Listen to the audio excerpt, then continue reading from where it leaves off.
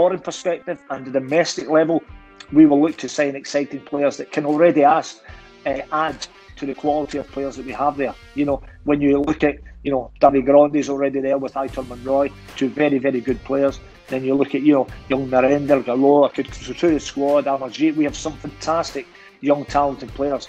So the key is always like a jigsaw to put the pieces together. But I have many targets in mind.